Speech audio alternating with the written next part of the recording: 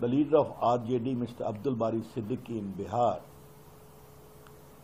about women in the context of reservation empowerment passed by the parliament. The kind of language he has used against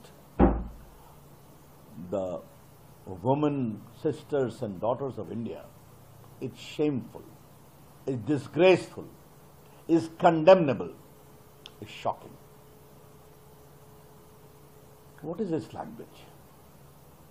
And what is your real intention? For 10 years you were in power along with Manmohan Singh, RJD.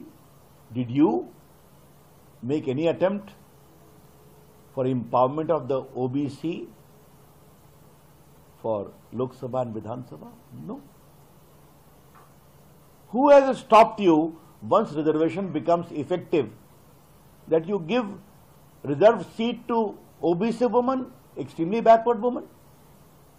But you will not do, because your whole approach is power only should come to the family.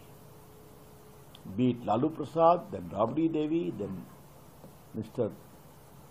Son, the Deputy Chief Minister, Tejasvi Yadav, be it Indira Gandhi, then Rajiv Gandhi, then Sonia Ji, and now Rahul Gandhi.